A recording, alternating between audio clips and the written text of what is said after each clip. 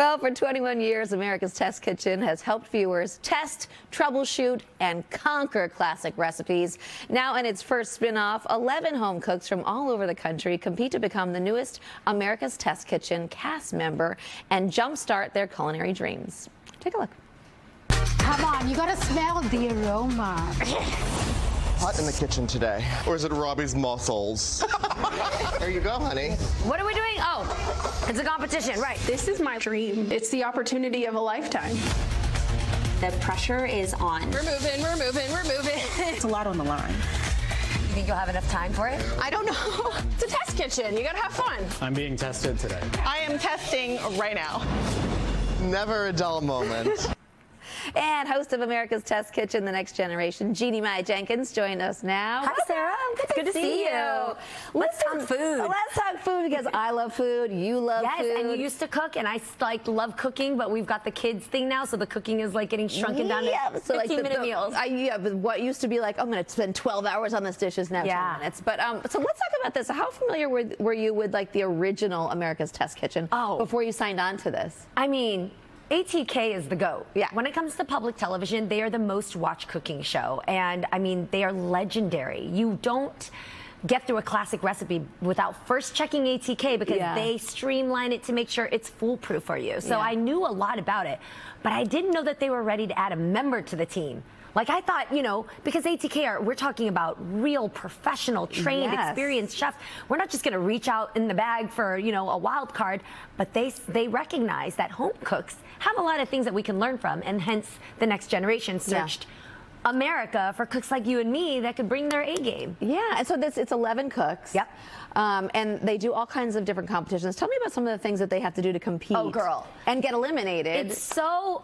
Okay, my favorite one was trying an ATK recipe and being able to figure out how to remake the dish either exactly the same or make it better, which is really cool because we had such a diverse cast that came from so many culinary like experiences, not as professional, but more like they cooked with their grandma, or you know, they were single and alone and cooked at home for themselves all the time, or busy dads. And so these people brought their own twists on things, and the culture aspect was really exciting. You see that even in the first episode. 100%. Yeah, so everyone kind of brings their culture, their background, their family traditions, their stories, their grandmama's recipes, and you can't argue with grandma's recipe. I know you're ATK, but like when somebody brings in their like 3 generations deep lasagna, I mean, shut up. I know. Just shut up. Just shut up. But listen, did any of the contestants stand out for you, like from day one? Yes, I think we had my bougie on a budget Mark. I loved the way Mark put like a fancy flair. He was very into like Parisian French food, and everything he did were affordable, cool tips that made things look lavish and 5-star. Yeah, that's always good. That's my favorite, right? Yeah. Always pretty for the gram. And I also really like Robbie. He was a New Yorker, a single guy in New York who from had Brooklyn? a single, no, actually, I don't know, maybe Manhattan, but like just had a single burner working in his apartment, one studio apartment. And that alone, like we all know that story. Like how are you going to whip up a full meal? I lived in that apartment, I think, at one point.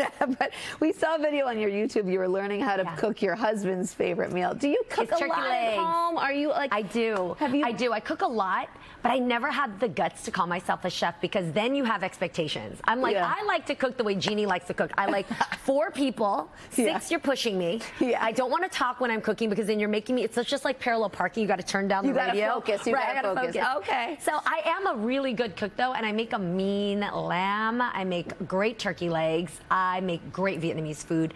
Just not pho yet. Pho, like I'm going to leave that to the professionals. Yeah, I did a pho off with Dale Taldy. Oh, you got guts, girl. His is really amazing. But speaking of YouTube, you do a lot of things on your YouTube channel though. What other things are you tackling and touching on your YouTube channel for those who haven't seen it? My show Hello Hane is really a deep dive into my culture and my family and the things I'm learning as a grown up today. The girl that is now, you know, a mom, happily married. Took a lot of, you know, fails that were really lessons to learn to get to where I am. But that journey to be authentic in and of itself, you know, I went through a lot of traumatic things when I was a kid, and confronting my mom about it so that we could have a healthy break through and not continue that generational curse. Yeah, and that's the hardest thing, is actually sitting down and having a conversation about something that's bothering you. Exactly. So it's deep things like that, to teaching my family not to get scammed on the internet and stop wasting money buying the fake stuff. Yeah. Things like that. But wait, I want to just take, I mean, we're running out of time, but I wanted to say congrats, because the movie that you exec produced, Surviving Sex Trafficking, got picked up by Starz. Yes! I mean, how amazing is that? That is huge. Guys, to have a documentary picked up by a streaming network so that everybody can watch and learn more about trafficking is tremendous. This is our second documentary. Our first was Stopping Traffic, and now to see that more people need to understand what this growing, terrible issue is. The fact that it's growing is even worse. That's the worst. The fact that it's now the #1 form of dark crime is the commodity of human beings. So, so please do watch it. Survivors of sex trafficking. Learn how to protect your community and one another. Yeah, well, congrats on that. Thank and you everything so else you got going on, Jeannie Mai. All right, Jenkins. You can catch America's Test Kitchen, The Next Generation, when it premieres tonight on Amazon Freevee. Thanks so much. Thank you. Good to see ya.